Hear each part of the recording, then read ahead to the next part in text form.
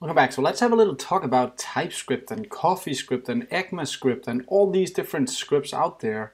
What's that all about? What is TypeScript? Why do we use TypeScript? Why not just write JavaScript? That's what we want, right? And actually what happened is that a lot of scripts have popped up in the past, and what actually happens is you write another language. Now that makes it better in a few reasons. There's a few reasons that this is better. You can make precompilers that take care of all the different issues you see in different browsers, like it's not compatible with IE9, but it is compatible with blah, blah, blah, blah, blah. So you have some different compile engines that know how the JavaScript should actually end up looking. And then you can write another language that can then be compiled in this engine and convert into pure JavaScript.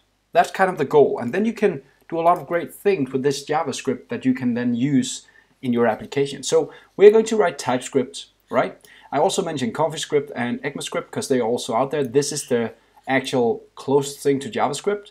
At least that's what they tell us. And TypeScript is a new boy that showed up, and that's what we're going to use. We're going to use TypeScript. But whenever we write TypeScript, we want to convert it into something that a browser can read.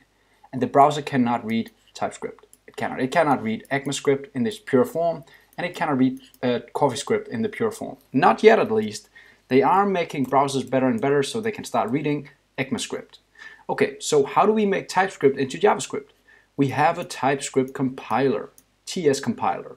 So what happens whenever we do a build is we send our code into this compiler and he generates JavaScript. Let me show you what I mean here. Let's try and go back to our code here. First of all, if you open the file called tsconfig JSON file, it's inside the root of your project here, tsconfig JSON.